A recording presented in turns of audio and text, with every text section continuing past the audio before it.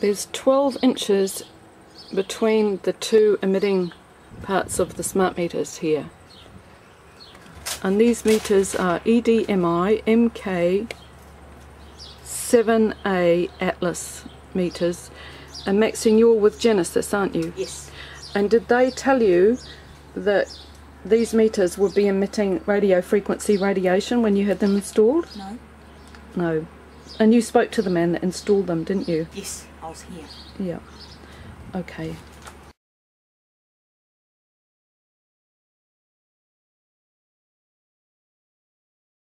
Just caught this meter doing 240. And you can see that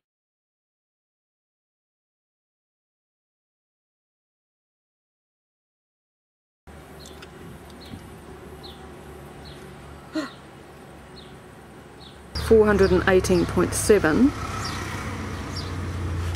milliwatts per meter square.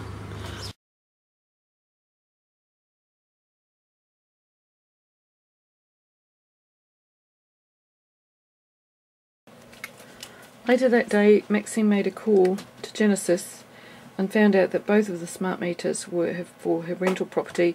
One was for the mains and one was for the water heating.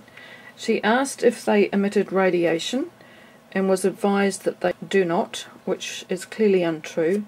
However, the young man she spoke to told her that they use the GSM network, which we know uses radio frequency radiation. Maxine asked if they would remove the smart meters, but Genesis don't do that, so Maxine is considering using another electricity provider.